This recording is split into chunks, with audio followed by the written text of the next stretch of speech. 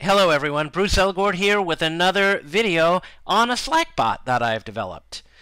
This particular Slack bot is going to analyze the tone using IBM Watson Tone Analyzer of any of your Slack channels. Okay, so if you want to get the tone of the general channel or the customer service channel or whatever channel it may be, this particular bot will get all of the textual history from Slack and send it off to IBM Watson to analyze the tone and return it the data back to you in the form of the graphs like you see on the screen here.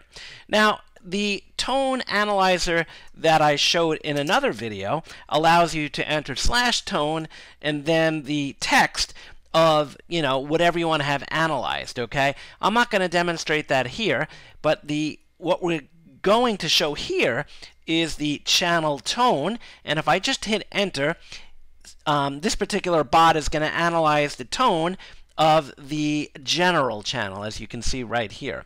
Okay, so don't ask me why there's a lot of anger in here. This is just a test system that I use. Okay, so let's do /channel tone and then list.